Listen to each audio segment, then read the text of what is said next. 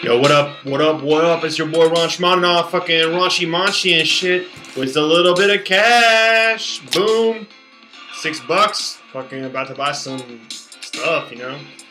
But no, for real, like, I'm chilling in the lab, fucking working on some shit. Got this new beat that I produced, about to rap over it and stuff. You know, what's the deal with this beat?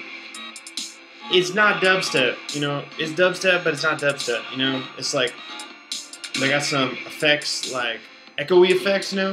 So it's like dub, got a standard dubstep beat, got a fucking wonky bass line, you know what I'm saying? But you know, frankly, in order to make some real cash, I need to like sort of affect a like an accent. You know what I'm saying? Like the accent I'm even affecting right now is a little bit whack in a dubstep milieu.